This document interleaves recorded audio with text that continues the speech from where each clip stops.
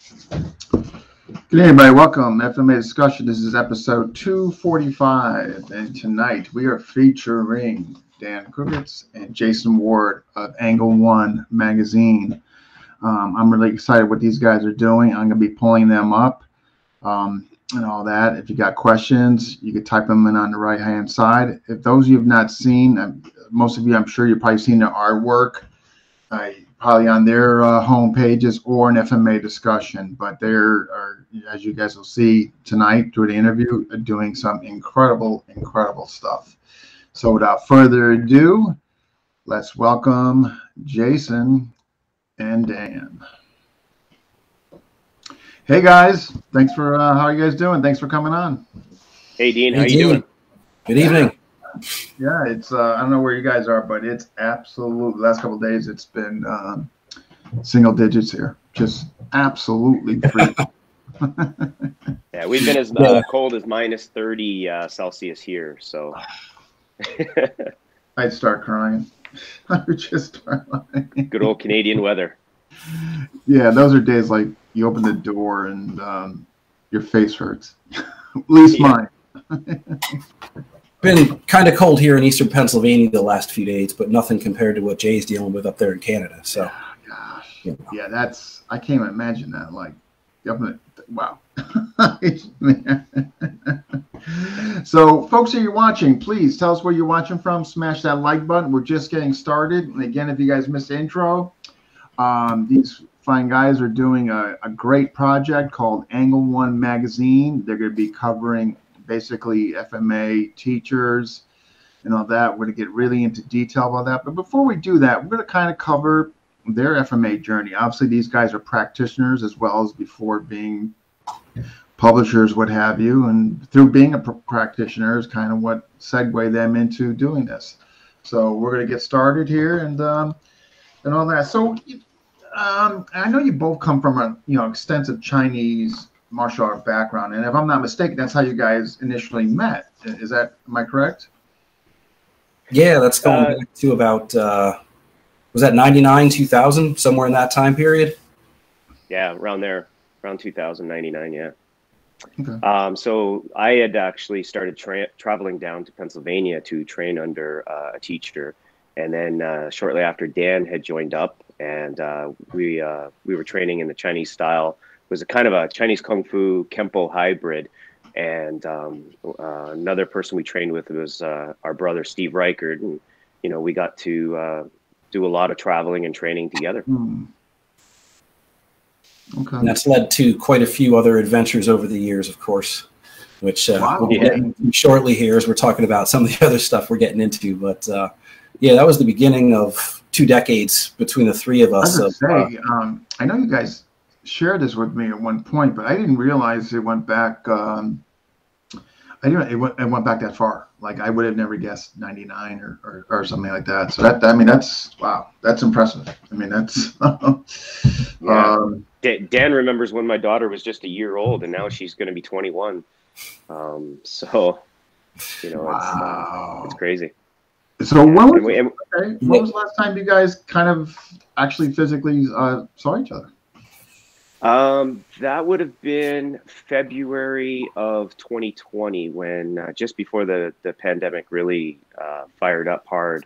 I was down in the Allentown area training with Steve and Dan and having a good old time like we do as brothers do. And then Steve and I traveled up to New York to train in a Chinese art called Zhongshan Dao, Yi Tren. Okay. So we were doing that, and Dan trains in that art as well with us.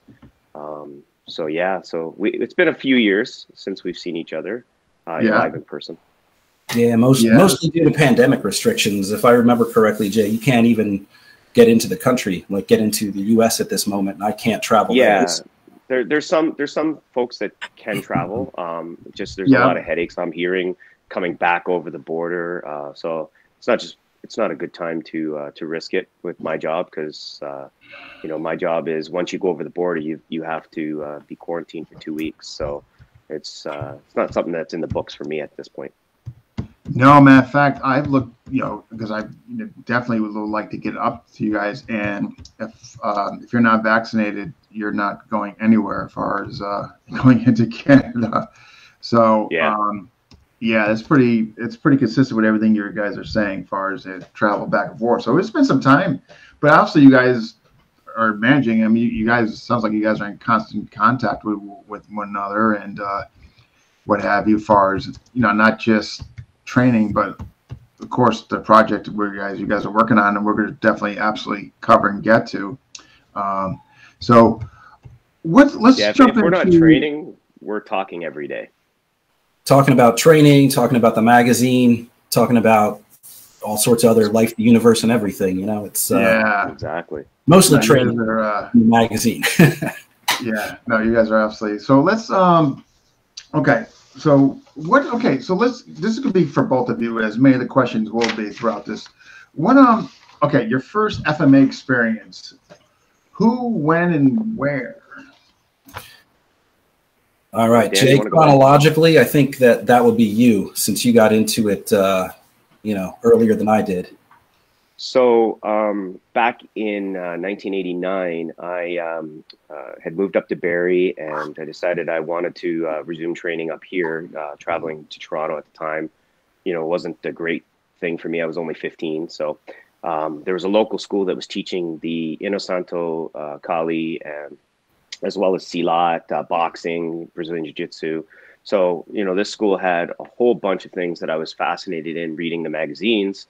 And the school was actually affiliated through John Maidment, through his group. And I started off with that. And then I actually moved down to North Carolina. And while I was down there, I was doing some modern arnis with a friend. And then I took a little bit of a hiatus, due to, negativity and things like that where I was. And then I wanted to really get back into it. And I was talking to Mark Wiley, Guru Mark Wiley, and he'd made a comment about wanting students, to come down and visit and things like that. And I said, well, I would come and visit you if you're close by. And he's like, well, I'm, just north of Philly. And I was like, I go down to Allentown all the time. And that's when I started training Five Ancestor Fist Kung Fu with him, as well as doing his online DLP program for integrated eskrima. And then just snowballed in the last year. I came back full time, to the community. Nice. So before we segue to the other question, like about the experience, Dan, same question for you. All right. First FMA for me would be indirectly Mark Wiley. I read the Kabbalist Sarada Eskrima book when I was, into that Chinese system I've been with for a while, and kind of piqued my interest. And I thought, this stuff sounds really cool. I hope I get a chance to do some of this someday. And it kind of that's where it stayed for a little while. And then started looking at some of Paulo Rubio's stuff that he was putting out through Aperture. And he was really, promoting and highlighting a lot of the FMA. I want to say it's going back probably 12 years or so, when he first started putting out a lot of his FMA content. And that really kind of reignited that curiosity about FMA. So spent some time looking around, Googling, and then my first actual class was in FCS Kali with Kyle McKimmey, who runs the Eastern Pennsylvania training group. Yes, yeah. And Kyle was my first FMA teacher, and he was doing a lot of FCS, and through some seminars and things he set up, I also got introduced to a little bit of Lightning Scientific, which I didn't train, but there were some practitioners of Lightning Scientific who came in from New Jersey for some of the seminars, and I did a couple of Balintuak seminars and classes as well. And then when the pandemic happened and things moved online, I reached out to another system that had really caught my interest. That would be the science style Corto Cadena. And I reached out to them and started doing some online sessions with Guru Jay Pugao. I want to say that was October of 2020. Yeah. And this is where everything started to really snowball for the two of us back in the FMA world. This is where FMA went from, FMA went from a curiosity to something more like an obsession. Yeah. That's, you know, so let's just take a moment to say hello to some folks here. We got plenty of people. Folks, yes, if you're watching, please tell you where you're watching from and smash that like button. We're just getting started. We got Daniel Hill from Ontario. Hey, Dan. Eric Hey, Nathan. Greenberg. We Eric. got Tom Pena. We got Brian Regas. Three of the FMA discussion people are here. We got Nathan Williams and Miguel Ruby. Hey, Maestro from Sacramento, California. So, you know, all right. So from that first, okay, you're coming from a Chinese background. You know, you're getting the system with weapons and all that. You know, what stood out? You know what I mean? Like, what was it like an immediate, far as reflection, looking back, like, wow, you know, this really stood out. This is different. You know, and of course, I know the Chinese have weapons, and you know, I don't get that misconstrued that, you know, I'm not alluding to they don't. But what was glaring, like, as far as compare and contrast? Well, the biggest thing, for example, in the Kung Fu system that Dan and I came from, we had another system called Chiling Pai Kung Fu. And in that system, there's a knife fighting element to it. It's called Bat Sao Gong. So I had learned that originally from Glenn Kwan, who is my Kempo teacher, and Nathan Williams there. He's my brother in that system. So I was learning the Bat Sao Gong stuff from Master Kwan. And then I also trained in the same teacher that Dan and I had in that system as well. So I was very familiar with knife and some stick at that point from the Inosano days. But what happened was the sense of how you drill the attributes, how you really get to the meat and potatoes of the system was radically different for my journey. So when I wanted to get back into it, you know, Guru Mark Wiley's system was very logical, very progressive. And, you know, Dan had started with Guru Jay, and every day he was talking about it. So I had to really sort of look at that. And one of the things I noticed was the commonalities between our past and where we wanted to go. So it was like an evolution in our education.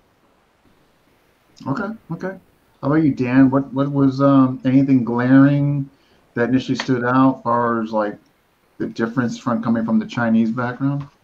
Yeah, the first thing, I think there were a couple things. One was, you know, the emphasis on mobility rather than over stability. Like in a lot of the Chinese systems, you're working to develop root, and in a lot of the FMA systems, you know, your footwork has to be a lot more mobile to keep range, get out of the way, stuff like that. The other thing was just the different angles of attack that are available to you when you're holding a stick or a blade.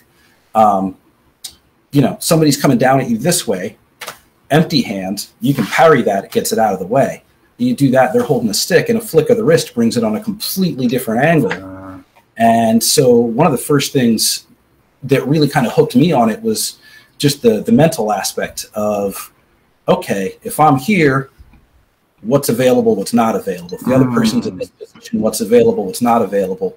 And after so many years of looking at that through some of the other arts I had trained, putting the stick in the hand really opened up a whole new world of possibilities. Yeah. And so I just got a little bit obsessed with what if, you know, and thinking through all the different trajectories and angles and possibilities. And it just opened up a whole new world of, you know, I'd been in the arts about 20 years at that point when I walked into my first. Yeah, right. It's not like you're like a newbie. FMA class. And it was like, there's all this new stuff to explore. This is amazing. So I just, you know, really connected with it right away, just for the new challenge and all the new variables that you have to consider. Yeah, I mean, that's awesome. Yeah, and now, I mean, obviously you guys are hook, line, and sinker. I mean, you guys can't get enough. I mean, you guys are like, you're over here, you're over there, you're doing that. And that's actually, that's something that we found very fascinating, because Dan and I and Steve, we talk every day. So Dan had regularly been talking about Visayan style, and Stevie, he had trained Visayan style under a gentleman named Bernard Langen who was another one of Sonny Umpad's students. So it was a very small world for us. We're always talking about the same things. And, Steve has, helped guide us as well throughout the years, being our older brother. So, things started snowballing. And then during the pandemic, Dan's like, oh, you got to check out this and this and this. And I'm like, yeah, and you got to check out this. And we ended up sort of really throwing stuff at the wall to see where are we going to go with this. And I had met Guru Joe Apostol, started training with him in Balintawak. I started joining Dan with Guru Jay and Visayan style. We were both doing the online De Campo Unos Dos Tres original system. Right. And then I had been doing some online seminars with Mangtini in Estocada de Campo. So things sort of just blew up real quick. And, because we're such martial arts addicts, we're still doing Kung Fu as well as the FMA. So, it's like the train is in full speed. Yeah. I mean, like the most recent addition there would be KI. Yes. What's that? Guru Brandon. That is a Filipino style. You may have heard of it, Dean. There's a few books out there, if you're interested. Yeah. So KI, is that? I'll have to send you some books. Is abbreviation for what? Let me see. That would be Kali Illustrissimo, I think. Brandon. But yeah, Brandon who? That would be Mr. Brandon Ricketts to you. He's a great guy. I think you two would really hit it off. Yeah, you should talk. Oh, you think you think me and him would be compatible? We would get on. I think so. Just but yeah, our journey folks jumping in. Great. We got Dana. Hey, there's Guru Justin. Yes, and we got Spencer awesome G, who will be coming on. Actually, I think the end of this month, last Sunday, I believe. And then we got my man Robbie from Portland, Robbie Tumbaga. But who actually I think just started with Brandon too, if I'm not mistaken. So okay, I mean, so you guys got. I mean, you guys are obviously loving FMA and all that. If what is it like? What's keeping you guys? I mean, like, what's making you guys seek out more or different lanes or checking this or checking that? I mean, like, what if you had to sum it up in a couple words, what would you say? I can sum it up easily. I'm going to blame Guru Mark Wiley on this one. We could blame him for a lot. he was a heavy influence way back in the day. I had wanted to study Five Ancestor Fist, and but really I was really influenced by a lot of his writings in the magazines and then his books. And the other day during our test, I was talking about Inside Kung Fu magazine and Guru Burton Richardson's Burt Offerings column. I mean, these are things I look forward to every day, and there was a part of me that always wanted to do research. I have a library right now of martial arts books, around 1,000 books, and I'm always researching, investigating, and I think that's more of there's Jason the martial artist, but then there's also Jason the guy that wants to research the histories, traditions, philosophies of martial arts. And that's something actually that with Glenn Kwan, every single certificate that he gave out, he made a statement that said the student promises to research the histories, traditions, and philosophies of the martial arts. So, when it came to a form, I would go ask somebody from a different style that has that same form. How does that work? What version do you do and things like that. So I ended up learning, multiple versions of the same form, and started investigating things, just on a history and tradition kind of point of view. And I think that's part of what drove me is watching guys like Mark Wiley travel all over the world, train under all these people, and getting that real understanding from an academic point of view. He is incredibly influential. I mean, that first book came out. I mean, in so many ways. Somebody just made a recent post from a discussion. His book came up, and I just know for absolute, I'm pretty sure of this, that, he got a lot of those old grandmasters exposed, people coming from the West, and it was due to his book. Oh, yeah. Yeah, I mean, it was 100% due to that book. Oh, hands down, hands down. You know, I mean, I actually have multiple copies of some of his books because the original copy got worn out. Yeah. How about you, Dan? I mean, like, if you could, like, in a few words, I mean, like, you know, what's the you know, what is it? What's the intoxicating thing about it that's keeping you like want more and more and venturing out and bouncing around and what have you? I mean, one, it's like I alluded to before. There's that mental piece that, you know, how do you solve these different problems? Every weapon comes with a slightly different set of considerations. I guess two, it's fun. You know, I just enjoy that challenge of it. And then three, what I've started to notice as I'm looking at the various styles that I'm involved with is there's a lot of similarities as far as the problems that they're dealing with, but there's slight variations in how they approach it. Yeah. Such as like in the science style, doing what they call the half body pendulum or more of an elastico to create that range, where in KI, it's the Ritarata footwork that gets you that 1 inch, you know, just out of range. Yeah. And in DeCampo, you know, they have their approach as well. And they all deal with that challenge of how do you stay at just the right range that you're not maximum opportunity. They're opened up, you know, for a hit. And so looking at similarities and differences and kind of cross-referencing a couple of different styles has helped me kind of see that there's more than one way to solve each problem. But then there's also the similarities of those considerations, you know, looking at how do I stay just out of range? How do I put myself in a better position? The footwork, the body angulation, all that. And then there's like different systems emphasize different things. Sure. Like as one small example, let me grab my stick here. Now in DeCampo, they talk about Hayang versus Kolob, just going from pronated to a supinated grip and how that puts you on the other side, you know, 180 degrees or so from where you were. And then, you know, every system does that, but not every system has a specific name for it or emphasizes it to the same extent. And that's just one, you know, of you know, several examples. But when you see something like that in one system and you're like, okay, well, they named it, so that puts my awareness a little bit more to that thing. Then you see it in other places. And you go, okay, this is they maybe enlighten it. Now thinking about it in a specific way. Yeah. And so what you learn in one system crosses over into another and helps you see some of those things in a different light. Yeah, that's a good point. Right. Maybe because of the fact they gave it like a certain name and, you know, and gave significance to it. Now you're probably more ready to see it in other places, other systems, and all that. So it's like when you're driving down the street, and if somebody says, you know, if somebody's driving down the street and somebody's like, oh, I want to buy one of those cars, and you've never seen that model before, you start to see it all over the place. Yeah, right, because they brought recognition to it. Sure. Exactly. It's kind of the same idea.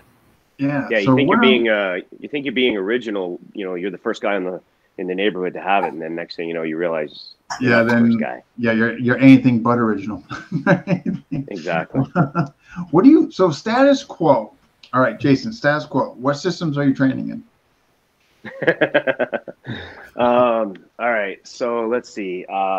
So I've been doing the online seminars with Mangtini Estocada DeCampo, Blintwalk with Guru Joe, DeCampo Original with Maestro Paolo Pagling. Yeah. I've signed up a while ago for the online version of Bernas Estocadas, Design Style with Guru J, Integrated Eskrima, of course, with Guru Mark Wiley, and KI with Guru Brandon. So seven Filipino systems, but then also Chinese-wise, Zhongshan Dao Yili Tren, 5 Ancestor Fist, and then also Southern Mantis. So, you know, it's sort of, some are more intensive than others and some are less, but that's what's on my plate. And, so is and it sounds like a lot, but believe it or not, I actually accomplished a lot of this through, there's a guy named Ken Wilber who's a philosopher, and he has these things called 1 minute, 3 minute, and 5 minute modules. Okay. So a lot of times, you know, for example, if I'm working, something from Estocado de Campo, I'll have 1 minute and I'll just work, for example, boss 1 or boss 2 for that 1 minute, or 5 minutes. And I get these little minute training sessions in, and that keeps the ball rolling. Because one thing, our teacher used to tell us back in the day in the Kung Fu was, if you train for 1 day, you're only going to get 1 day's worth of training. But if you take a day off, you're going to lose 3 days worth of training. So the idea being, rolling stone doesn't gather moss, right? So keep moving. Yeah, right. You're doing doing a little. Sure. Right. Exactly. Is Montini, is he still doing seminars or no? So he does these online webinars, and they're fantastic. And for what you're getting and who you're getting it from, they're horribly underpriced. They're usually around $40 or $50 US, and you're getting an hour session 4 times. Wow. So he takes you through a lot of material, and I've used his material when fighting. A lot of it works great. So yeah, it's definitely worth it. And I'm actually looking at, I just hosted one last year, for some of my students in the Chinese martial arts, and they took part in it, and I'm looking at doing it again.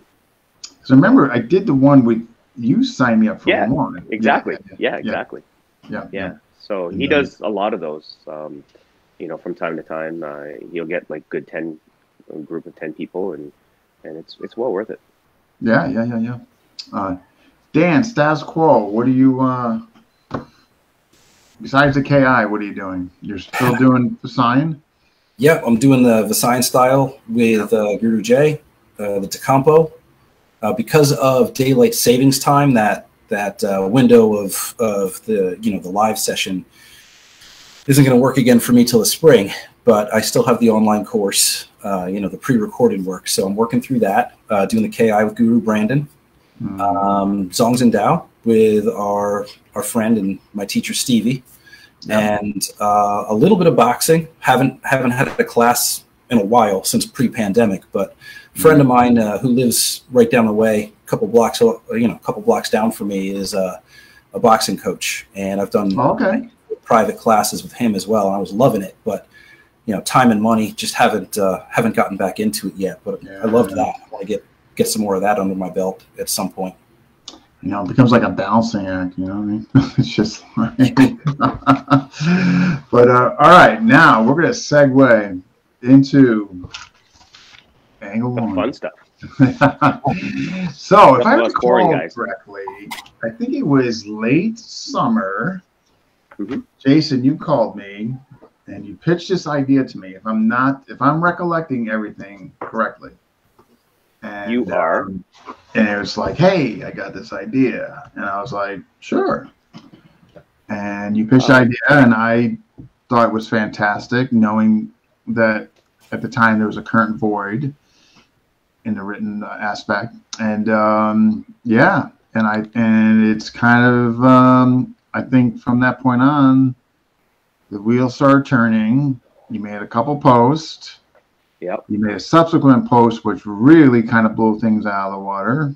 And kind of this is where we're at. So am I recollecting, is that far as chronologically speaking? Is that? Oh, absolutely. So basically, the genesis of it was I work at the Honda plant in Alliston. So I do a lot of hours. I'm a supervisor now. At the time, I was section leader. But you're working a lot of hours, and a lot of times when you come home, you're fried, and you want something to just de-stress your day from. And I grew up loving to draw and doing artwork and things like that, and I've always loved goofing around on the computer. And back in 2014, I was going to do for the Chinese martial arts, I was going to do a magazine, and it was actually called the Dragon's Way Journal. And what happened was we struggled to get Chinese stylists. It was just a horrible fight to try to get the people that that would share. So we opened it up a little further, and then it started to pick up a little bit of speed. And we got guys like Alan Pittman, who's a famous author, as well as Andrea Falk, and Guru Mark Wiley, as well as his teacher Alex Coe helped out. So we got this thing going, and it was a pretty good issue. I mean, there was a couple hundred people that got a copy of it. It was all for free. It was just a one-time sort of plan. Well, I had put that on the back burner for a while, and I decided, you know what, I really want to do writing like Guru Mark does, but I want to really do more of the artwork part as well. So I had the idea, well, what if, you know, we bring people in from the FMA community, because it seems more open than I remember. And, you know, we pitched the idea to a couple people. You know, Guru Joe, I talked to him a few times, and Paulo, and they were supportive right off the hop, because I just started introducing myself to them, and I just started training with Guru Joe. So really, you know, it started really slow. It was an idea, and I thought, well, I might get maybe between 5 and 10 people, and it's just an art project. Well, after one particular post on your forum, it just started. We started getting emails and Facebook friend requests, and it was like, holy cow! Like, yeah, that's how it goes. Person friended me. Like, who am I? Like, I'm a nobody, right? So what happened was it just started picking up speed, and you know, we got some really cool people that are on board. And right now, you know, Dan and I are at the point where we're like, all right, let's just focus on issue 1, because my initial foolishness was one issue, put everybody in it. And Dan's like, okay, stop. I think when we got our, because you know, Jay had initially asked me to participate in this a little bit before we contacted you the first time. He was like, hey, I want to do this art project, put together a magazine. Do you want to help out? I said, of course, you know, I'll jump in and help out. This sounds like fun. And as I mentioned in the test run of this one, you know, I'm an English teacher. So I was like, you know, I can certainly help out with proofreading, editing, you know, working with the writers, stuff like that. And then we were going back and forth on it. I think the first post happened. And, you know, Jay, like he said, he's been thinking, you know, 5, 10, maybe a dozen people, we'll put them all in one issue, just send it out there and we're good. I think it was when we hit number 27. When I said, this isn't going to be one issue. I think Jay at that point was like, yeah, we can still make it happen. It'll be a pretty big file, you know, when we release it as a digital magazine, but we can, I said, no, because this isn't going to slow down. This is going to keep going for a little while here. No, it's going to, And now we're looking at 5 issues in 2022. Yeah, like I told you guys, you know, if the workflow keeps going and we're able to keep on top of it. When we've had 70 people reach out in total. No, I'm not surprised. When you guys asked to 70 people so far, prepared, you guys are going to get slammed. Well, you know what? That'll be great. But let's just keep one thing in mind. You know, we're not experts in the Filipino martial arts. We're coming at this from the fan point of view. Yeah, but I think you guys have been transparent. You guys, you know, people are seeing that. You guys have exercised transparency. Nobody's thinking that you guys are. I've yet to hear anything regarding those lines like that. So I think people really are seeing the integrity that you guys are bringing forward, you know, and all that. I think that definitely goes out saying. But you know what? You know, so was that the overall inspiration for it? Was kind of like a previous projects that you kind of indulged in, and you kind of wanted to bring it to the FMA forefront? Is that kind of the idea? Well, yeah, it was one part the project, you know, coming home, having a de-stressing moment, because you know, a lot of times I come home, it's 3 o'clock in the morning and everybody's asleep, and you know, Netflix could be a wonderful option for me to, you know, get tired and then finally go to sleep. But realistically, I enjoy, you know, artwork, so that was a big thing. But the other thing, like I said, is the influence of Guru Mark. I've always wanted to be a writer in the martial arts, and I actually wrote a couple of mini books myself. I wrote a Tai Chi book and a couple other little manuals over the years, and I actually ended up with a book on Kempo that I published at one point. I think it's still on Amazon. I'm not sure. I haven't had any royalties in a while, so it's not the greatest book. But what was happening was the merging of my writing desire and my artwork desire sort of said, you need to do this. This is a thing. No, this is going to be when you guys pitched it to me, I had to, I just knew, of the void, and the void being, of course, that there's just really no written coverage, currently speaking. I mean, when Steve Dowd client closed up shop on FMA Informative, that was pretty, as far as I'm, with the exception of magazines, blurbs here and there, as far as, but I mean, his whole thing was dedicated to, just FMA practitioners. They could submit stuff. I mean, I submitted a couple things to him over the years, but it was a sad thing, sad state of affairs. I remember him like distinctly say, "Hey, look, I'm not getting any, nobody submitting anything. I'm going to close up." And I just couldn't believe that this whole community, nobody was submitting anything. It was just mind-boggling that, like, here's our only source of written content that comes out on a monthly thing, and nobody is freaking like contributing. It was blown. So you guys I think you're going to fill that void nicely. And I think you guys also are coming from a really different avenue, and based on the artwork, which I'm going to be showing in a bit here to them.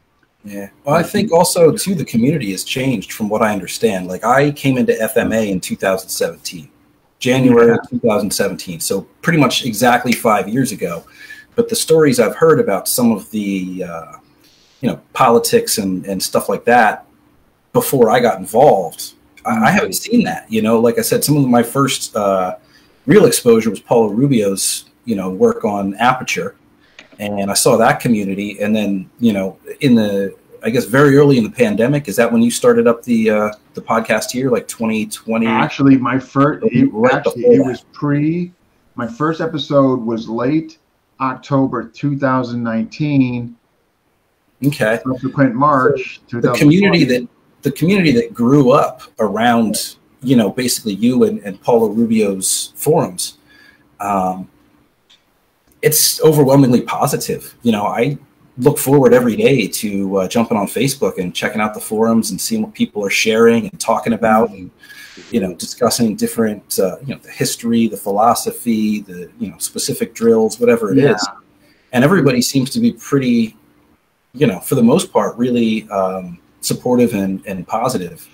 So I think that makes never made discussion, because there's no other way that's acceptable. Otherwise, you get booted. I'm just going to be honest with you. Not all the other forums are like that. They're not. I've seen that firsthand. Like there's the biggest thing is leadership, though, right? Like, if you don't have a strong leader to stand up, like, you have to have somebody to stand up and say, no, this is not going to happen here. Absolutely. And that's one thing with Glenn Kwan. He taught me a long time ago that, be open to everybody. We used to call it dojo rating, where he'd be like, we'd show up to class and he'd be like, all right, everybody, let's get in the car. We're going to this guy's school and we're going to go train with him. And we'd show up, and, the rule was, you don't wear your belt, whatever color it was.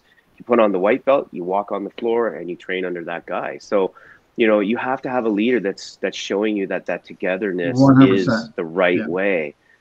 Because that's why I took a break, was the politics, and watching two guys that were very good friends. And when Grandmaster Remy Presas died, there was a bit of a splinter that happened, and this friend couldn't hang out with this friend anymore. And it was like, whoa, wait a minute. These guys have been friends for a long time, and that's the kind of negativity that we don't need. So when I came back into FMA and I saw this community, like, I'm sorry, but every martial arts community, I'm not trying to knock them, but they have something that they need to pay attention to here, because the FMA community is doing something that no one else is really truly doing. I was just looking at a post on a Chinese forum where, somebody was talking about chambering their hand, whether they're chambering it high or low or in the front or having the hand in front, and the amount of backbiting that happened and slamming people and negativity over a hand position. Over a hand position.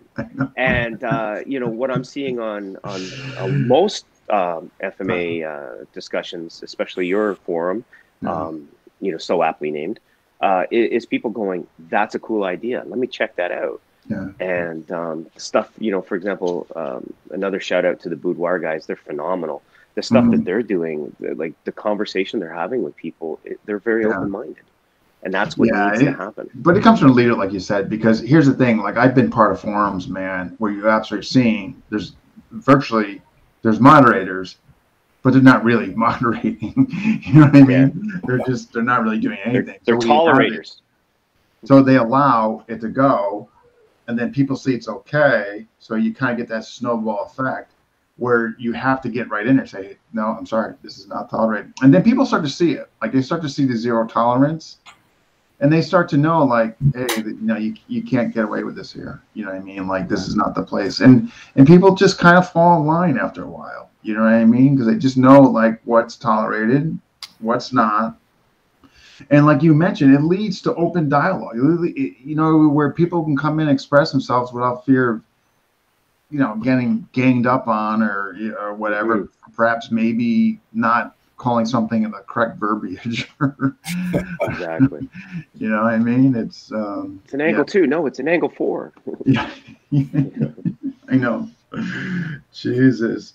So, all right. So so I feel that you guys you're filling in this void and all that. So so you guys kind of touched on it earlier. So Dan, what were your guys' initial goals before you guys were getting overwhelmed with 70+ people? Before you even even got feedback from anybody or got a list of names who you're going to do, what were your guys' just your basic initial goals? Well, I had seen the previous magazine that Jay put out for the Chinese arts, and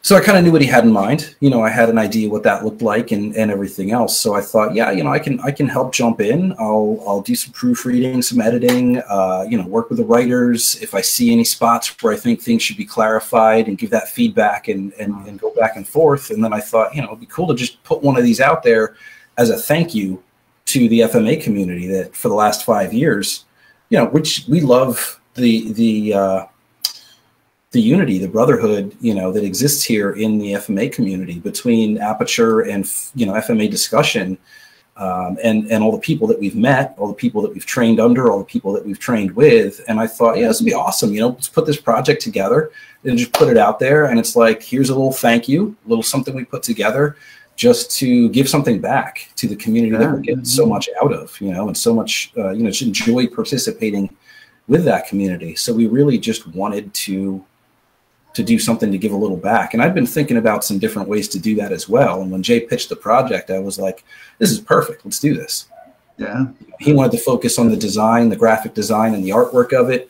I can focus on the, the content as far as, my skill set goes. And between the two of us, it seemed like a natural fit. Definitely. I thought so. I mean, the way it was pitched. That was the initial plan when I thought we were still just talking about maybe 10 or a dozen. So yeah, like a little pamphlet. Hey, we'll give this flow back to the community, and then all of a sudden, tidal wave of messages come in. Been crazy. Contributions, between people submitting articles, and then people who wanted to do, interviews with us, generating those interview questions, and then.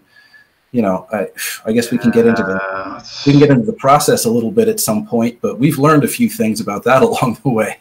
Because when you think you're going to be helping, maybe 10 or 12 people, and all of a sudden you're trying to maintain the information and workflow and communication between 65 or 70, that changes things quite a bit. No, I can tell you, when I first went into this, the first 6 months was kind of FMA discussion, because I wasn't really branding it. it was a learning curve for me, to be quite honest. I mean, I'd never done this before, and I was just kind of swinging it as I was going. I hardly had any, I didn't have Paulo's background, or hardly. You know what I mean? I had it myself. I was able to, but when the names started coming in, hey, you should just do this, and my organization wasn't the greatest. I mean, it was overwhelming. It was overwhelming. I'm seeing this list of people coming in, and then I'm trying to figure out when am I going to get to these interviews, and it was overwhelming. You know what I mean? So it really kicked off some organizational skill set that I had to implement, because I was just like winging it, and the winging it wasn't cutting it. You know what I mean? You know? Yeah, we had that same exact moment where it was like, all right, we got to put some things in place here, or else we're going to get lost in what we're doing. Yeah, so, and then you're going to forget people that you put down. Like that was, you know, and I got to be honest, like I did that once or twice, and that's, you know, man, that's not a good feeling, man. You know, you left somebody out that you didn't obviously mean to. You know, I mean, that's what we don't want to do. Is we don't want you know, anybody to get the impression that we're ignoring them right now. It's literally we're talking 70 people.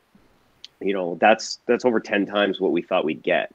Yeah, right from your initial, like what you thought, your goals. So, you know, for example, you know, the first issue was, all right, what do we have in bulk right now that we can put out an issue to get the ball rolling? Because some things, you know, we're seeing the interview happen, and it's not quite developing the way we want it to. So it's like, all right, we need to come up with some better questions here, or maybe we need to do a little more digging into, you know, that system to get better questions, or to steal. There's a great way of looking at how to learn to ask questions is steal other interviews. Look at how they're asking questions. Look at the tempo. Look at, you know, where are they leading? Is there a connecting point between each question? And then write these ideas down, and then take that and make it your own. And that's one of the processes that we're working on right now. You guys should see any of the guys if I interviewed them, and you guys are more than welcome to. You know, if you give me the names, I can give you the number. Hey, we'll check out the interview and see what you can extrapolate from it. You know what I mean? For sure. And you know what? I'll be honest. Like your podcast has been one of the big influencers for us in this direction, because we're watching your style, and you know, that was one of my hesitations when you first said, "Hey, come onto the show." Is like, oh, I'm going to be the worst guest you've ever had, you know.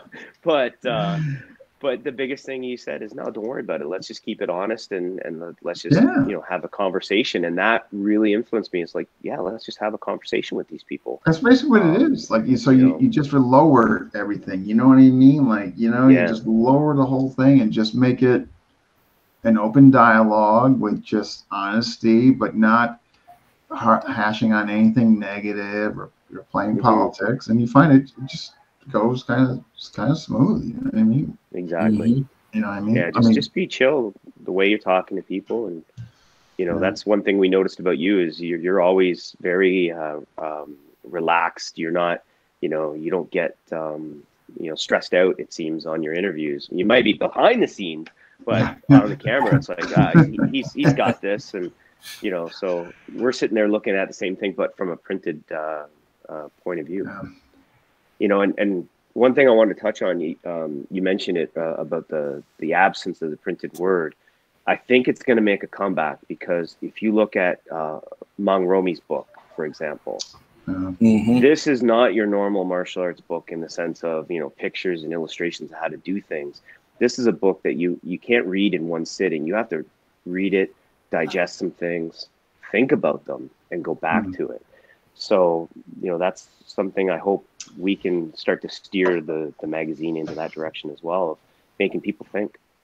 Yeah. And I mean, no, I hope you guys are getting to do that. So Dan, when did you realize, and you might have touched upon it already before we get into the whole process of this, when did you realize that you guys had something special here? Even though you didn't deliver anything yet as far as content. But besides that, when did you know, like, hey, you know, we're onto something here? You know, this, you know, I think we got something here.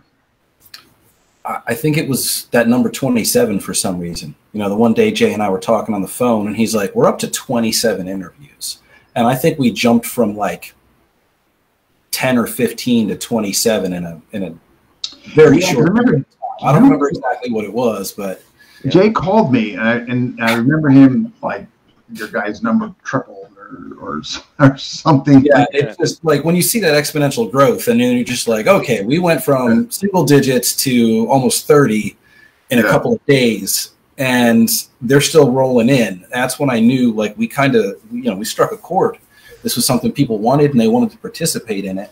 You know, and then when we went from 27, almost tripled that, it was like, okay. Yeah, then obviously you guys knew you got something going on. I mean, you know what's funny we'll see where it goes Yeah, Dan and I would email each other back. Guess who's in the spotlight? Who's in the spotlight today?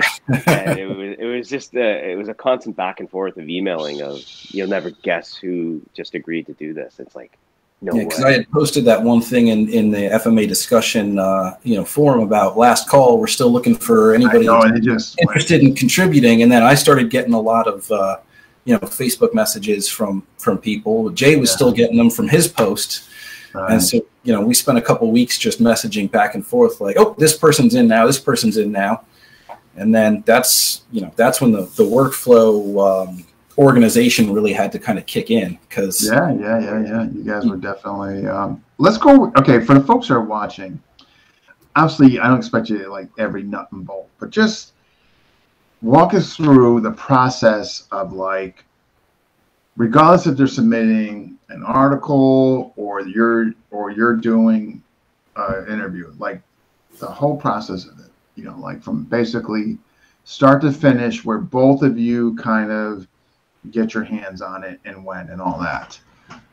How's that sound? I guess I can talk about kind of the written aspect of it first, and then Jay can jump in and talk about how he approaches the design. And this is one of the things that was part of that learning curve was we had stuff coming in from multiple sources. So we had things coming in through Facebook Messenger, through Jay's Facebook, through my Facebook, through his private email, and then we started the Angle One Spotlight Gmail address. So we're pulling, material from 4 different sources and trying to keep track of all that. So what I ended up doing was, once we figured out, okay, this is going to be, the overall list of contributors, then we had to start looking at, okay, well, who's kind of ready to go now? Start putting together ideas for issue number 1. From there, I created a Google Drive folder and created a blank document with everybody's name on the top that was going to be in that issue.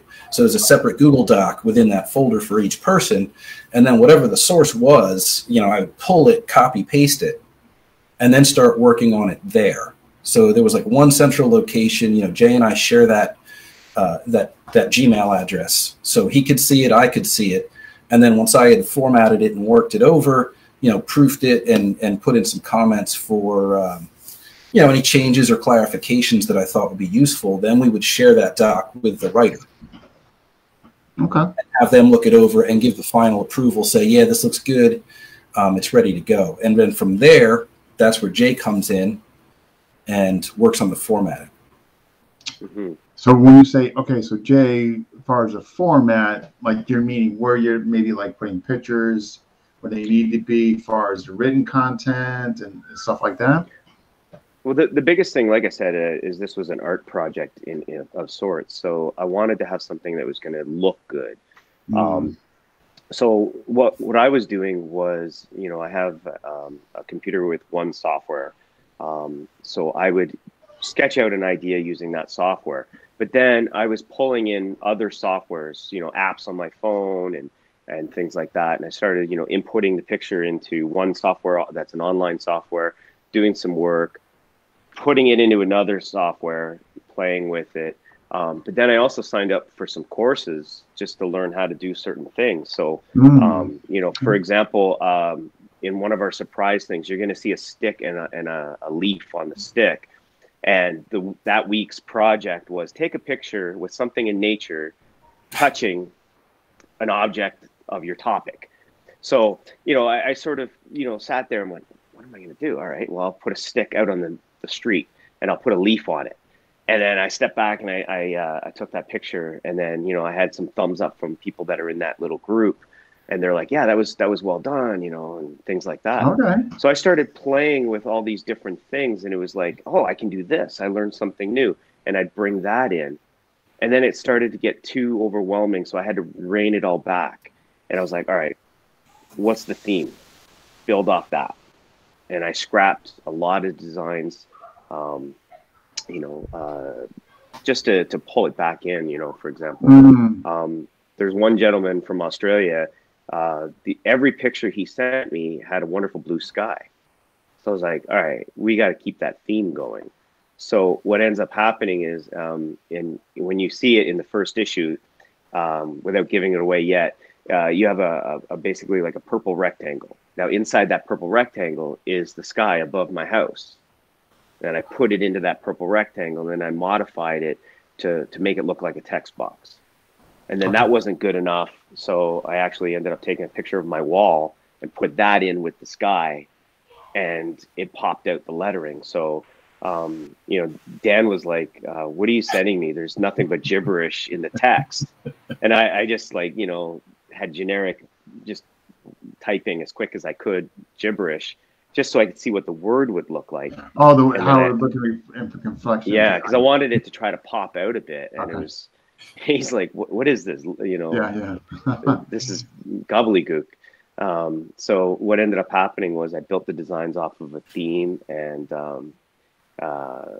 you know, one of the guys that we were interviewing, there's, you know, 6 of them, and I was like, this needs to be an issue by itself. So then the design work had to be one title page that sort of is generic enough for all 6 of them, but then they each get their own little flavor of that generic cover page. Okay. So and still keep that theme going, you know. So you'll see that in the surprise that we sent you that you'll play. Yeah, which I'm going to be showing shortly. But you know, I wanted the folks just to get an idea of the process. So you of course do the outlaying, what have you. Kind of, and then, if I'm not mistaken, you send back to the person of choice or whatever, and they kind of get exactly. Yeah. So, like, for example, using you as an example, Dean's in the issue. So I would take a picture or something, and I would send it to, for example, Dean. What do you think of this? Do you like this? And there was one picture I had a gentleman.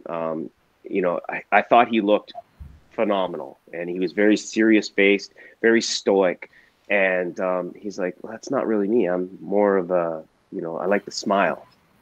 And I had a picture of him smiling, and it was like, okay, I see what you're going for. And I changed it out, and it was the right call. So sometimes getting that feedback from the person, you know, and you know, I'm sorry to bother some of the people I've been bugging, you know, send me a picture, please. And you know, there was one gentleman, he was so kind to go and get some photos taken just for his cover. And, you know, when you look at the before and after, it's a world of difference. Yeah. So it's been great, the feedback and the conversations I've been having, you know. I was going to say, I mean, I mean, like, again, you've kind of given people taste of some of the artwork, you know, that's been shown in my discussion. I've seen it sometime on your guys' wall. You know, I'm guessing feedback's been probably all positive. I'm guessing, right? I have not had any negative feedback whatsoever. I'm not surprised. You know, it's been great. Yeah. And I don't think Dan's had any. No, everybody's been really, you know, really good. You know, everything I've seen in the comments. Writing end, if I say, like, I'm not 100% sure what you're trying to express here, like, is this what you're getting at? If so, maybe try rewording it. You know, people are usually pretty good about that. No, matter of fact, people were like the symbol you made for every discussion. I mean, people loved that. They thought that was fantastic, which we put in our banner now when we run a live video and all that. So that was nothing but. Folks, I'm going to show, okay, we're going to play a video that these guys came up with that kind of shows what's coming down the pipeline. And I thought it was fire what these guys made. So I'm going to be pulling that up now, and you guys are going to see it. And again, so you guys get full effect of it, I will be lowering all of us so you guys can see it. But again, I thought this was absolute fire. And we're going to show, okay. So I'm just going to pull this up now. It's uploading. So I tell you what, guys, I'm going to lower you, okay? Yep. And all right, folks. It's almost ready to put. I'm going to show, but you guys check this out. What they came up with. This is they showed me this last night, and I was like, wow, this is just phenomenal, phenomenal, what they made. And here it is. I'm going to show it now. I'm going to lower myself and show it.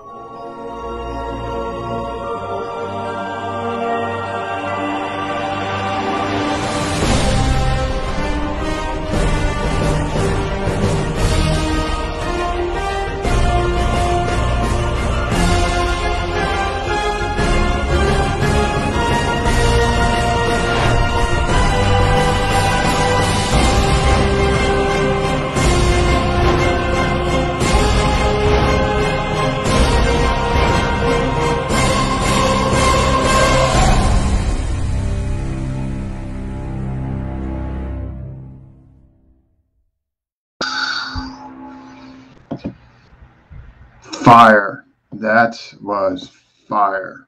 I'm gonna bring these guys back up. Please comment what you guys thought about that. If you're watching this, I thought that was just so well done, so well done. So here, who was this? A kind of a compilation of both your guys' ideas to come up with that? Again, I thought that was just so well done. I saw both of these on that, man. I just thought that when you showed me that, when you sent me that last night, it was instantaneous. I'm like, this is gold. I gotta play this. People gotta see this. People gotta see what you guys did. So as far as that little piece, kind of guys kind of put your heads together and came up with it kind of collectively, or?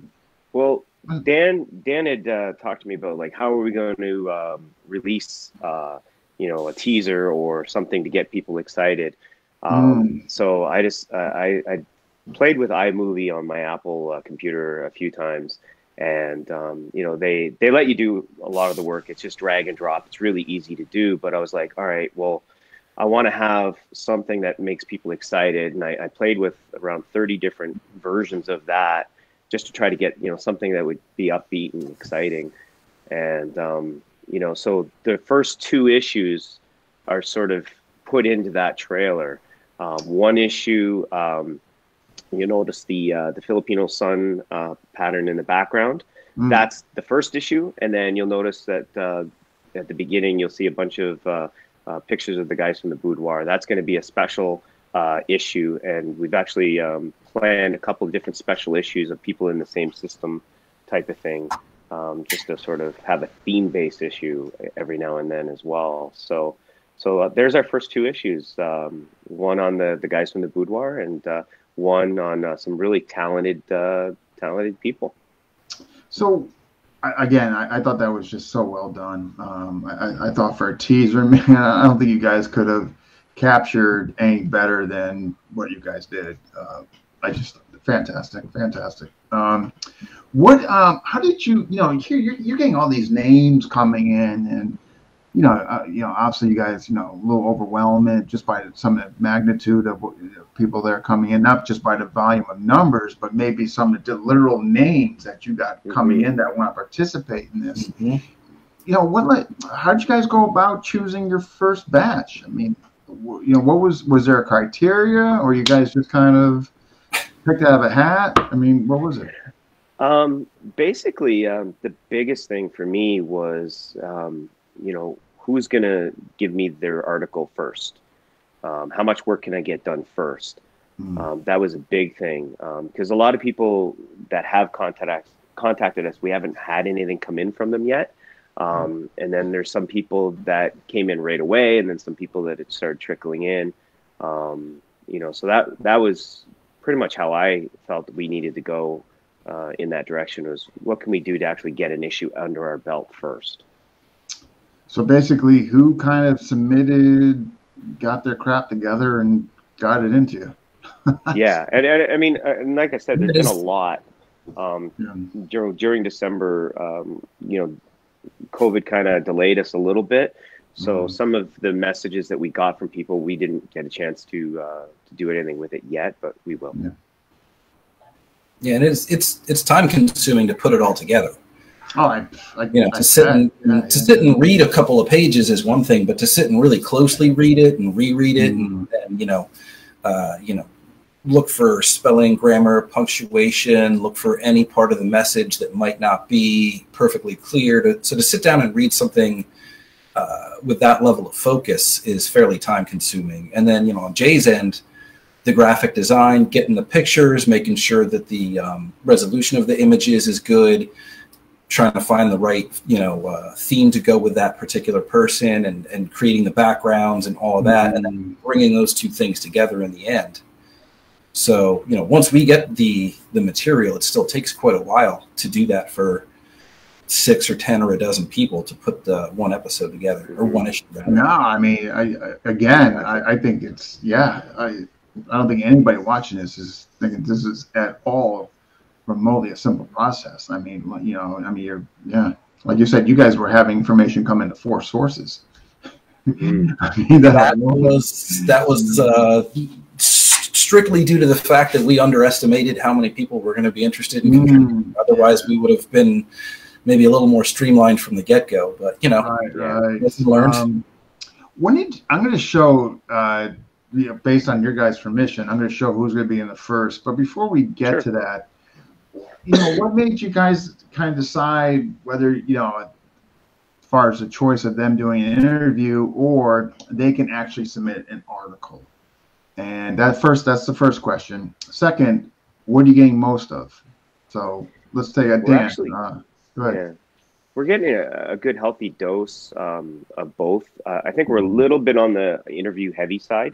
For example, one gentleman, I was talking to him and he goes, "I would love to support you, any way I can." I said, "Well, would you like to be in it?" He goes, "Well, I can't really write something and I'm not really good at writing." And I said, "Well, how about I interview you?" And it just sort of, that was my idea at that point was, hey, maybe we can get more people if we interview them. So that's how we started from articles to articles and interviews.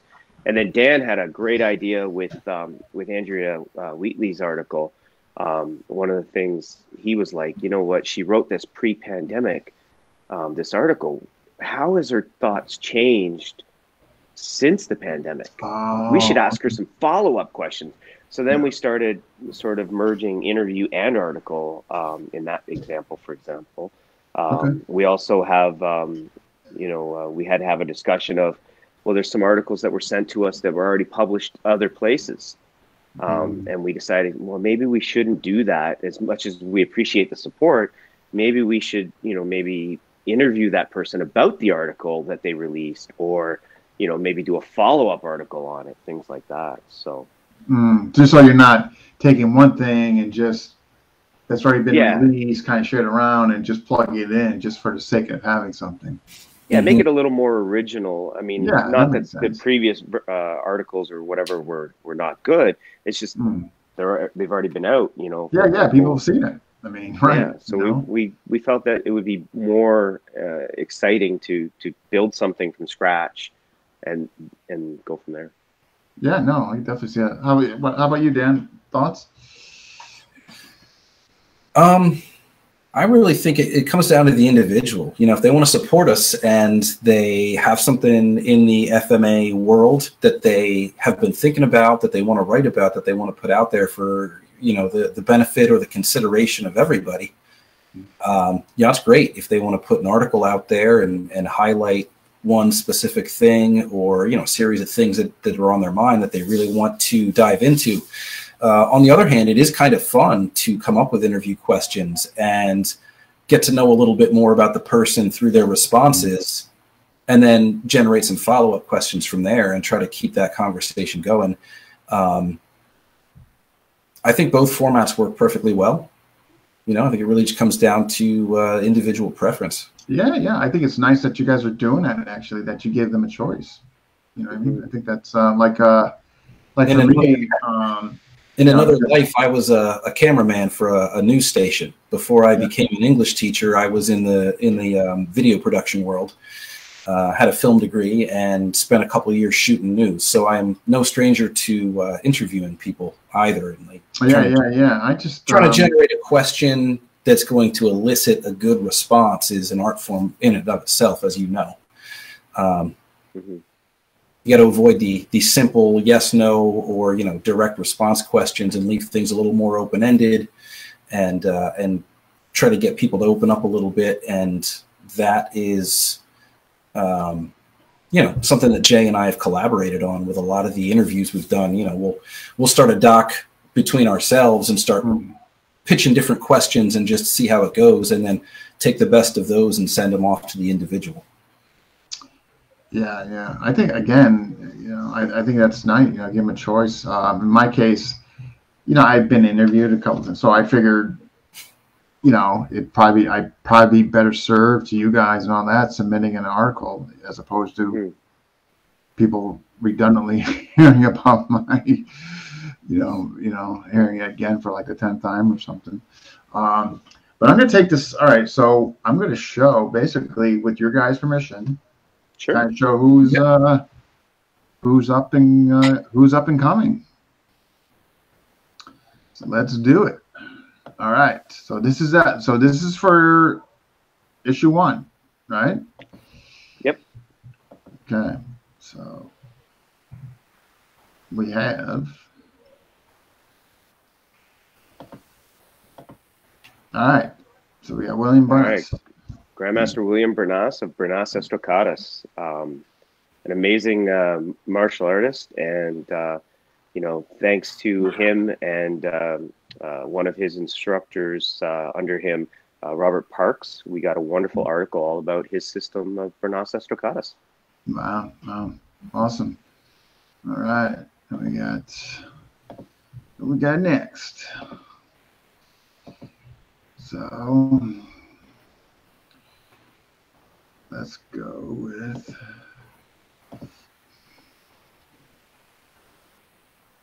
and no stranger. Mongtini. Mongtini has been very supportive. A lot of chats on Facebook Messenger. He actually contributed 2 projects, one an interview and one an actual article.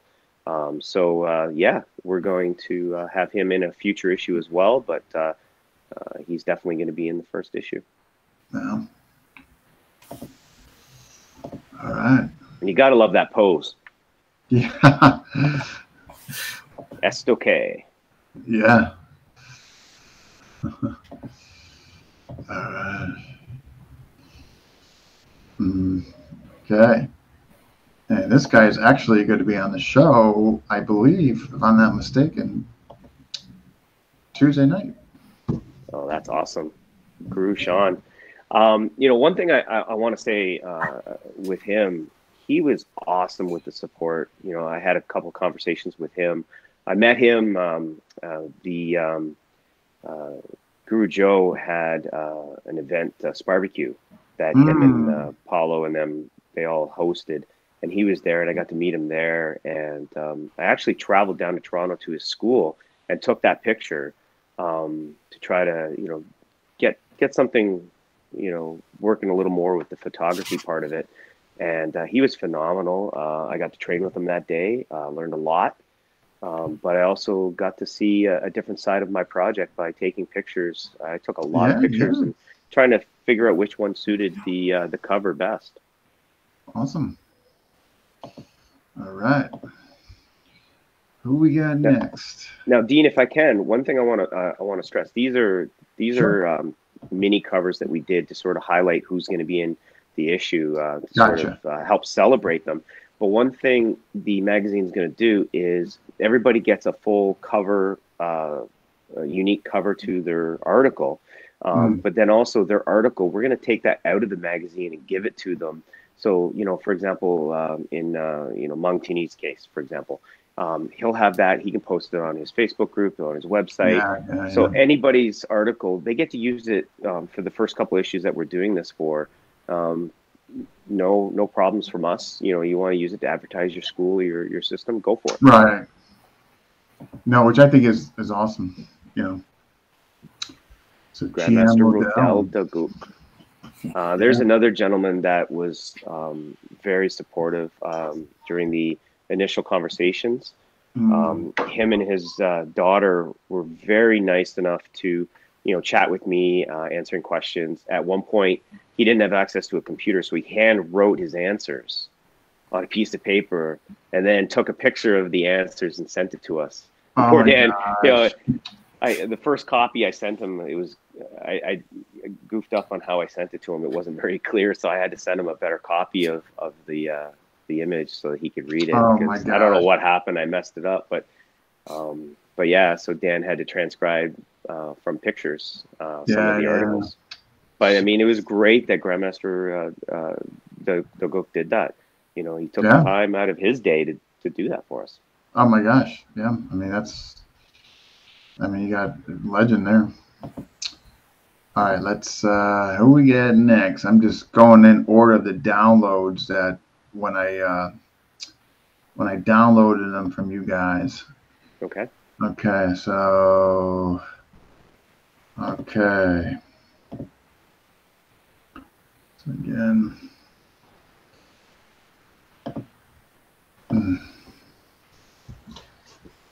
Yes. So, Reynaldo Martesio, this was the gentleman I was talking about where the initial picture he sent me, I was having trouble with the image. So he was very nice enough to take a few pictures. This one just turned out great in my eyes. It looks so badass. So he was nice enough to be interviewed. We're still having some follow-up finalizations to his interview, but what a nice gentleman. Yeah. I mean, that's, And that interview was a really great look at the Tapato system as well. Mm-hmm. That's something, I'd seen some of their videos that they post online and it caught my eye as an interesting system. And then, to be able to read as I was proofing it and whatnot, to be able to read more about that system and dive a little deeper into it was really cool. Mm-hmm. Yeah, that's that's a wonderful thing. You guys get to learn and then piques your interest and, Mm-hmm. All right, who else? Okay, and next.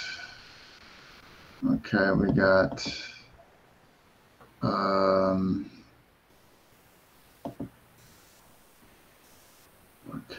I don't know. I'm not sure. Hey, Paulo. Hey, Nicole. Hey, Nathan. I'm not sure who this guy is, but the Scott Bakula of the FMA world. So I don't know what that guy is going to give or contribute anything worthy, but oh man, you've been already a huge supporter of this, and you've done a great job for us. So I knew when you pitched the idea to me late August, September, whenever it was, I knew it was gold. So you know what I mean? Like I knew this was going to be a success. Just knew it.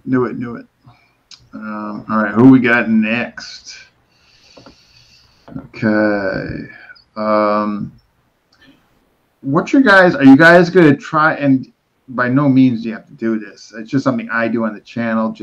But are you guys going to make a conscious effort to make sure you get quite a few females involved? Or definitely want to do that. So the biggest thing is introducing ourselves to everybody. So what we'd like to do is have more female instructors talk about the system, but we'd also really like to get people that talk about how they teach it to children, or even people with disabilities. I could definitely give you a list of females to go. I could definitely. Yeah, that'd be great. And if you're a female instructor out there and you'd like to contribute, definitely do let us know. Yeah, it is totally open. Anybody who wants to contribute is welcome to get in touch with us and get the ball rolling on that process. And obviously we've got a few issues lined up, and that work is sitting there. But no reason we can't keep adding to that list and contributions and promoting anybody and everybody that's interested in queuing up to get into one of the issues that we're putting out. And depending on who we get, that could form a new theme-based issue as well. So, we talked about, we already have a couple of theme-based issues lined up, but if we get some new contributions and we start to see, hey, these people could all come together into one issue around this particular theme, then, that would be phenomenal. And that's actually something that I don't think has ever been done is one issue, for example, dedicated to just female instructors or handicapped instructors, things like that. Like that would be a freaking great idea. I've had a few episodes where it's been just all females. They were definitely theme oriented episodes. One was women's self-defense. I have one coming up on women's sparring, that and all that. So yeah, I mean, other than us, I don't think anybody's really highlighted, It needs to happen because there's some really amazingly talented people out there. I got to meet, for example, Carlito Bonjac. I got to meet him once out in California. Yeah. And that dude was not only hilarious, but, amazingly talented. So there's some people out there that are really such a fan of his. We should say that was Robert Parks that you just had up there too. Oh, I can bring him back. Please do. This is a very educated gentleman. Robert has really helped us out on a variety of levels. Number one, he contributed an article on DeCampo Original. So anybody interested in Jose Caballero's system, there's a wonderful article from Robert on there. And Robert studies under Paulo Pagling and William Bernas. So he's done a lot of serious training elsewhere as well. And he's a great voice that needs to be heard because he's a great author. Writing style is amazing. Looking at that picture, he's definitely a badass. I mean, this is a gentleman that also studies capoeira, for example. So he's the real deal, and he's a great guy, and he's led a couple of the DeCampo sessions that we've been in on, and one of the things he likes to do is with some of the combinations is, you do 7 repetitions, and the last one you go as fast as you can, and every single time I try to beat him. I haven't yet, so there's something to work towards right there. He's definitely skilled. Yeah, he's amazing. Yeah, that's awesome. And Robert Small just commented maybe a veterans issue. Yeah, definitely. Veterans, they always deserve our respect and our undying gratitude for what they've done for our countries, whether it's Canada or the States or anywhere for that matter. And I think that would be a great idea, Robert. So if you're a veteran and you're an FMA stylist, let us know. Send us an email at angle1spotlight@gmail.com, and we'll definitely have you in there. Definitely. Dan Anderson. Dan the man. Super Dan. So, it's funny when I first started working on the artwork for his article. I don't know why, but all I could think of was Eddie Van Halen. Just that sort of energy, and so you'll see a little bit of Eddie's guitar kind of vibe going on in the background of his cover shot. And nice gentleman, great. He's great to have him in there. Yeah, he just a little story on Dan. I think it's just worth sharing. I forget what prompted him to call me one time. I think I posted something for them in the discussion that I think they had an element of frustration in my post. And he called me, he goes, "Look, man, you don't understand what you're doing." He goes, "What you're doing for this community is incredible." He goes, "So don't let the small things get you down. You're doing something that nobody," but it was just really uplifting. Like he didn't have to do that. You know what I mean? Like he didn't have to call me. You know what I mean? Like he could have just said, hang in there, or whatever. But for him to take the time to, so that's something I never forgot. That he did. So yeah, that's again definitely a good guy.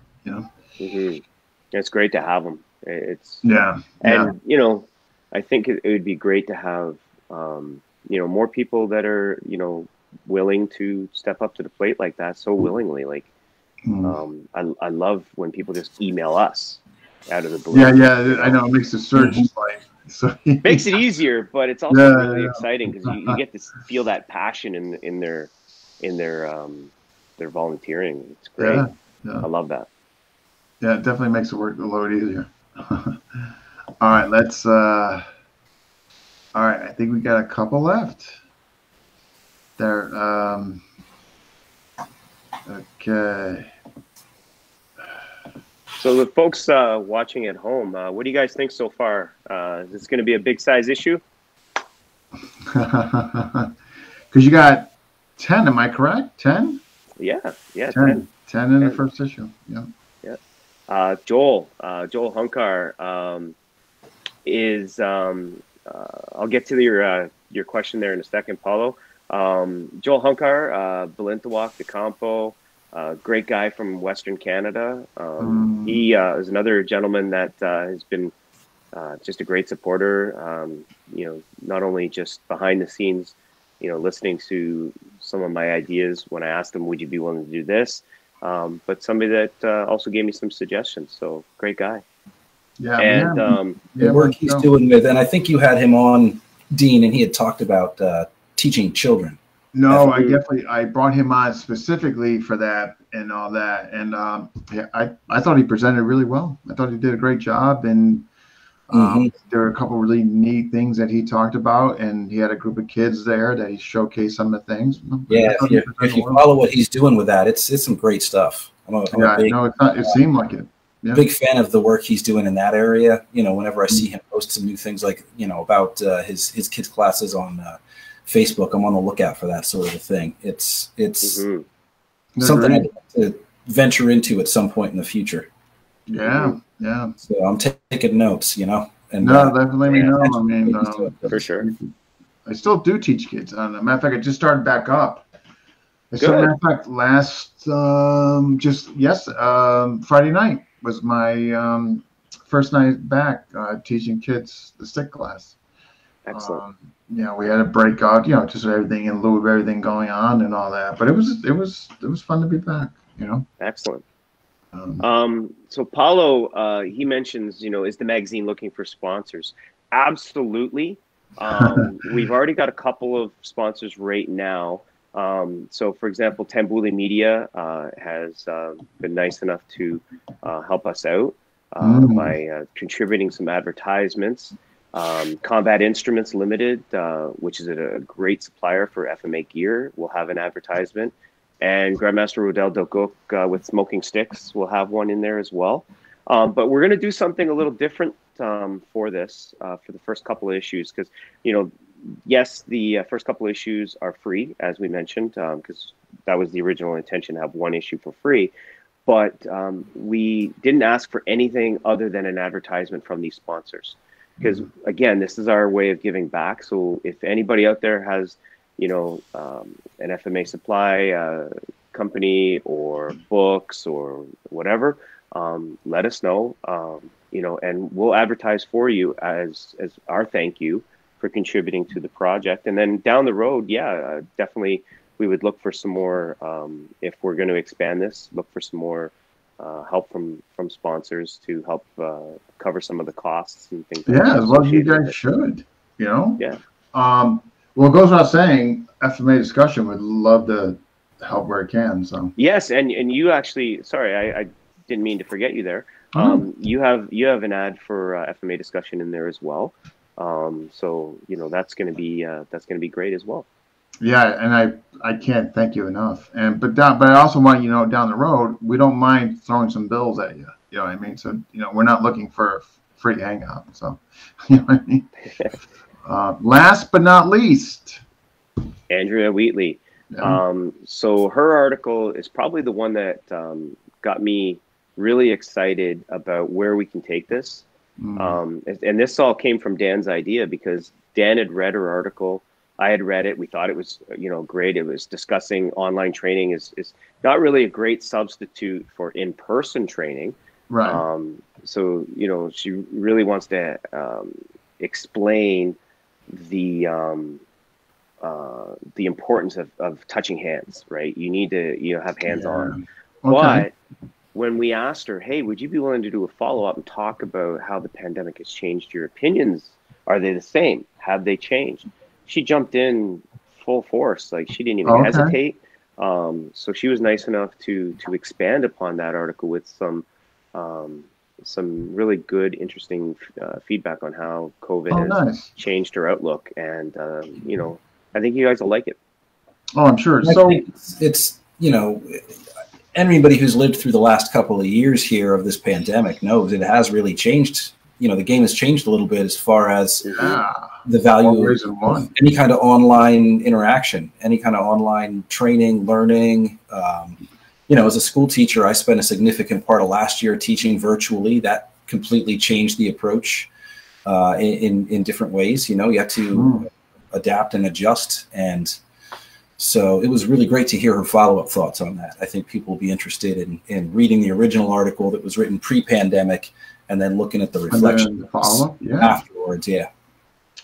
So, and Paula Rubio, I love your idea there as well. I definitely having the back page ads in the magazines, page dedicated to different you know, martial art suppliers and products and things like that. Yeah, 100%. Yeah, for sure. Great idea. Definitely a great idea. And not just you know, supplies, but you know, I used to love seeing all the different DVDs that Panther Productions would offer and things. I know, like back in the day, you would get to see and books. I know. That's one thing Ted Woolley's doing for us is we have a select group of books that we're gonna show, and that's actually one thing, if I may, what we're working towards. We're not there yet, but one of our goals is to have QR codes embedded into the article.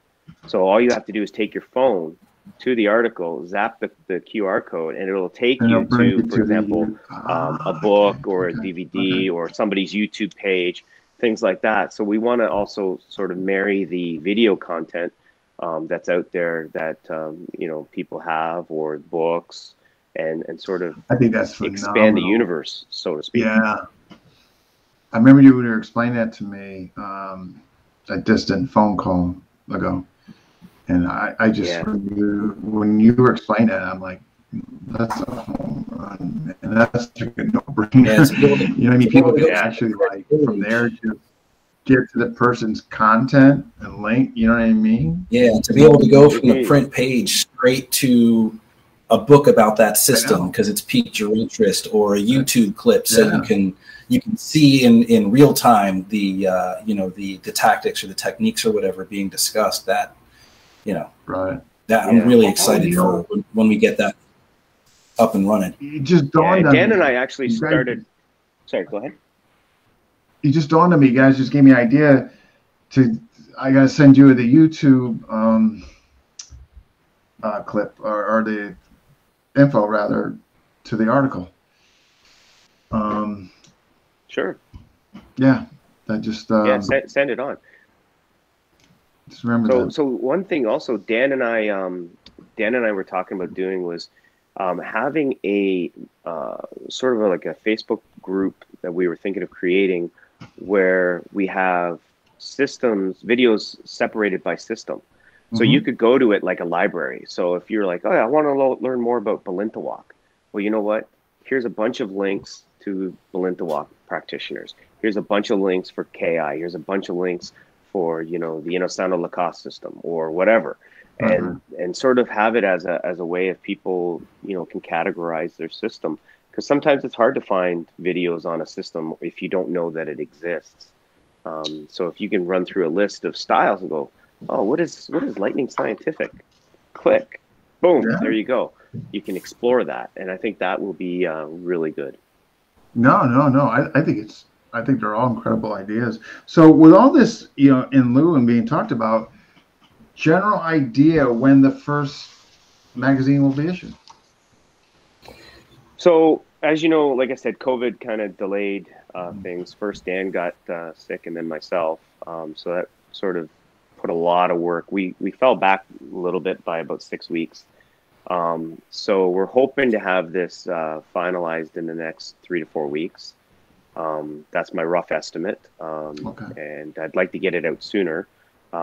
So the plan is to try to hammer as much down next week as possible. I'm on afternoons again. So when I come home, you know, at 2 o'clock in the morning, I don't go to bed usually until, you know, 5 or 6 because I'm wired from work.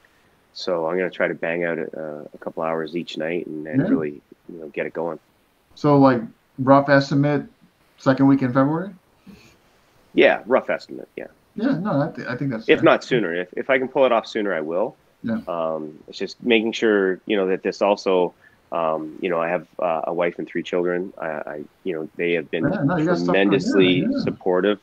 You know, without my wife, man, I would not have been able to do half of what I've done in the martial arts, you know, world. I mean, she's gone on vacations with me just to a martial arts event, just so we can go to it and then have a little mini vacation around that martial art event. That's how cool she is. So, you know, I want to make sure that, you know, that I don't interrupt that lifestyle as well. So, you know, so we're going to try. No. I think that's, you know, I think, like you said, you know, everything assuming that goes well, second week in February. Yeah.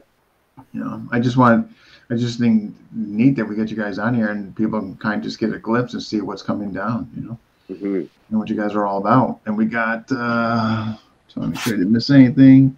Darcy, there's a rad guy, huh? That's fair. He's gonna be coming back on talking about some. Hopefully, he's gonna come up with some ideas about health and outdoors training, and he does a lot of neat stuff outside. So I'm looking forward to getting him back on. And there's a couple articles or maybe even a book to be written there based on some of the things I've seen that he's up to. I'm just gonna listen to him. He's just gonna be outside doing this thing and talking whatever. So I'm just gonna sit back and it'll be me bringing him on, but it'll be me sitting back and him just running the show. Take it away. No, it'd be great. It would be great to see, like, you know. Yeah, so I'm looking forward. So I'm just trying to make sure we cover everything. I was definitely going to bring up about the link, you know, attached to each person's article, which I thought was a phenomenal idea. You know what I do want to do? I have to run that again. I got to play that video again, man. Let's do it. I can't help myself. I got to do it. It's just that good. And plus, there might be some people here who might not have seen it. Survivor Man FMA edition. Yes, Brian. That would be awesome. All right, folks. If you didn't, maybe perhaps you jumped in this late and you didn't get a chance to see this, check this out. This is kind of like the teaser for the first couple issues coming out. I just thought it was just so incredibly well done. Jason sent to me this last night, and I think my exact words were "This is fire" or something to that effect. And but I'm gonna lower myself. Gotta love iMovie. Yeah, just so you guys can see this. But I think even if you saw it already, it's worth seeing again. So, all right, here we go. Shall we straight? Nope, I gotta get this. Okay, there we go, folks. This is coming up. All right, lower myself.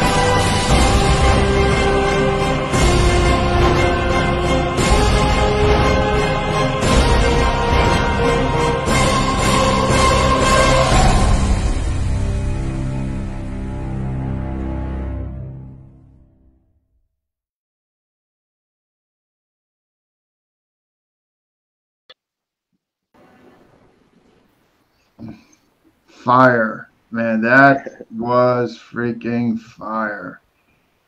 Yeah, that was a lot of fun to do. I love how iMovie can take something and just make it look really cool. That was awesome. That was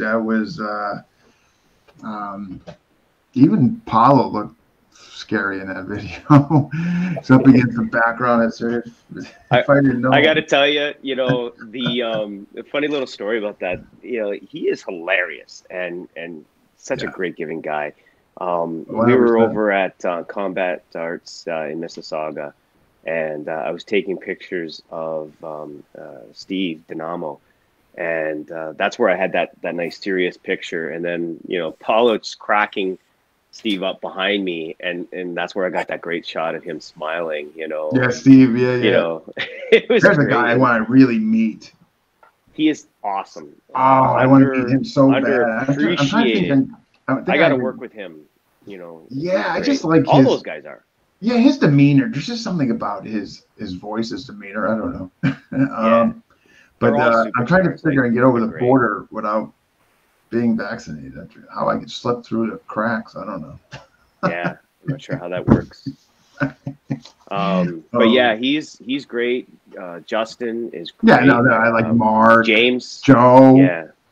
Yeah, Guru Joe's awesome. Joe, I mean, James Lynn, I think is awesome. Yeah, I love fighting him with the staff. We got to fight it a couple times with staff. It's so much fun. It's a great group, man. Definitely. Yeah, they are great. And you know what? As talented as they are, as knowledgeable as they are, they're relaxed. They're not, pulling ego trips or anything like that. No. I think they're very well grounded. Very, very awesome that way. So Darcy, let's find a way. Yeah, Darcy, you let me know how you guys can get me through the border. Well, you're out on the East Coast, right? Yeah, Connecticut, yeah. So you could probably cross through New Brunswick way and then drive to Ontario, make it easy. Yeah. There's a few sneaky ways in. We'll smuggle you in the back of a car like the old drive-in.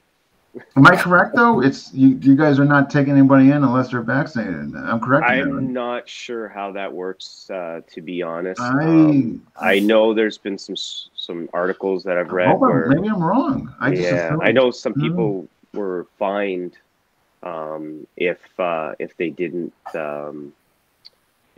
have the proper quarantine or the proper test or things like that. So I'm not sure how it works. Maybe I'm wrong. Maybe you don't have to. I could have sworn I read that somewhere. You had to be vaccinated to go into Canada, but I'm not sure. Paulo would probably know because he does a lot of traveling. Yeah. Somebody's got to know, right? Somebody on here. And Justin just said sparring invitation. So yeah, man, I can't wait to come down and train with you guys. They're great. I love sparring with those guys. No. That's a fun bunch. Appears to be a fun bunch. Yeah. Paulo was actually Paulo and Mark were my first two fights back. I hadn't fought in a long time, since '97. Okay. My first fight back was Paulo. And I've only gotten to work with him like a small handful of times, but the impact was great, man. It was great. So if you guys anybody ever gets a chance to train anybody from the boudoir, do it. They're phenomenal. Yeah, we're gonna be. I'm gonna be having at least Paulo on, but Paulo wanted to bring some of the fellows with him. Yeah, the theme episode is gonna be on Science Lab. So I had a couple guys that I've been for 20 years now. We don't officially have a name for our Science Lab. Three of us have just been working together for 20 years. But I'd like to just their lens on that, and I thought it'd be a kind of a neat theme episode to do, so that's coming down the pipeline as that'd be great. Well as Darcy's outdoor adventure. That's gonna be his theme episode. Welcome to Darcy's outdoor adventure. Oh my God, I'm getting punchy here. I don't know if anybody wants to do Survivor Man FMA edition. Yeah, guy whose strategy is called Last One Standing. So I think you might have a little edge up on that one. Yeah, that'd be fun. So, okay, future goals for Marshally, future goals for you guys, Marshally, and obviously the magazine. So, what are they? You want to go ahead, Dan? Marshally, more grappling. I did a little bit of wrestling in high school, and you know, some unofficial, work here and there with people I've met along the way, but I haven't really devoted a whole lot of time to it. So if I were to add one more thing at this point, it would probably be Brazilian Jiu-Jitsu. That's where the two guys that was quoting you, my training partners, incredible grapplers. That was their major. So I got exposed to a steady diet, whether I wanted it or not. I mean, the clinch work was, phenomenal just because, you're in it. You know what I mean? So I agree with you on that. It's something I've been eyeballing for quite a few years, and I really just, pull the trigger and make it happen one of these days. Yeah, you got to before you. Like I said a little bit ago, I have 4 little kids. The oldest is 7. No, man, I know you got to get the evenings away, and my wife is awesome. But to go to do jiu-jitsu twice a week and leave her with the whole bedtime routine on her own, I'm not sure I could ask her to do that at this point. So, when they're a little bit older, maybe. Yeah, that's a tough sell. I can find a class that meets at a time when I can be there. Yeah. I just got to look around and make it happen. It's even harder now with COVID restrictions. I know there's a couple schools near me. One of them's not taking new students, or at least they weren't the last time I checked their website, things like that. So, or just I'm gonna make that happen eventually. Train with somebody, just get even if you do basics and just like maintenance, just basic escapes. God forbid if you got in a jam, you know what I mean? How to get back to your feet, how do you get out from mount or side control, just even if you could do that, you're gonna find this, wonder. It's Jay. I remember from my wrestling days, which were obviously years ago. It's a whole different animal. Grappling. Yeah, but you're probably, because of your background, I'm sure you'll adapt pretty well.